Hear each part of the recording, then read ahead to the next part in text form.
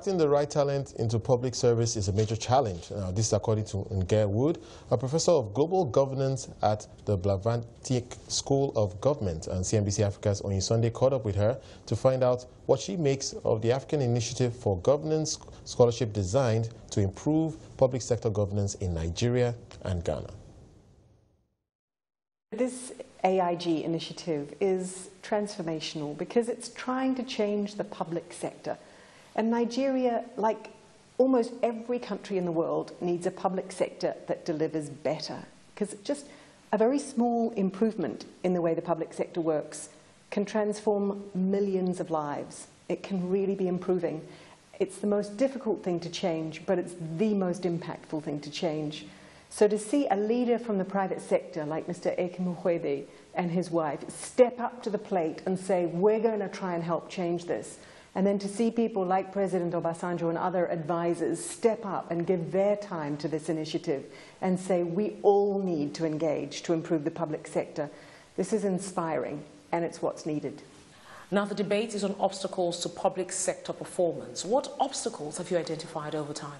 Well, you know, one of the obstacles is attracting the very best people to the public sector and then treating them in a way and giving them the opportunity to actually make a difference in a way that they can feel.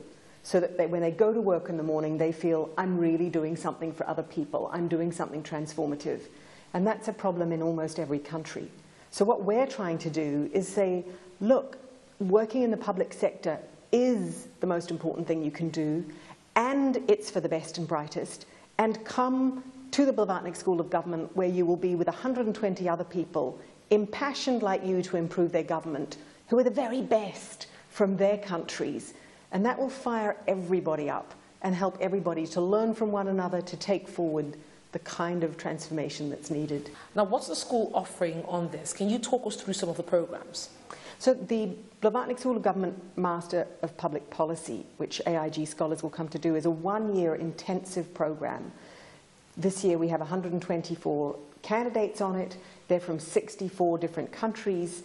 Some of them are already ministers in their countries. Some of them are just starting out in their public service aspirations. And they're thrown together for a whole year to make them much sharper, more analytic thinkers. So there's a strong academic focus to make them much better, more able practitioners. So there's a real focus on communication skills, strategy, budgeting, the kind of practical skills you need. And there's a real focus on helping them to learn from one another. So the Nigerian student that comes and thinks, I need to learn what the federal structure of Nigeria should be, can sit down with his or her peers from Indonesia and Brazil, other federal countries, and say, how's it working in your country? You know, what should we be trying in Nigeria? And we think that's a lifelong learning that all our students can be part of. Now we're talking about, say, one person undertaking this program in a huge public space. What difference can one person make? Do you know, one person in the public sector can make a really big difference. When I look at our alumni who have become the youngest ever cabinet minister in Yemen, a deputy minister in Afghanistan, a minister in the Libyan government, these are very difficult governments to work in. And yet, one person can create an island of government that works. One person can bring to their area of government meritocracy. They can start hiring good people. They can start transforming delivery in that one sector. Now, it doesn't solve all the country's problems, but it creates in the public sector little islands of success. And our hope is that once you get those islands of success, others will start trying to emulate them.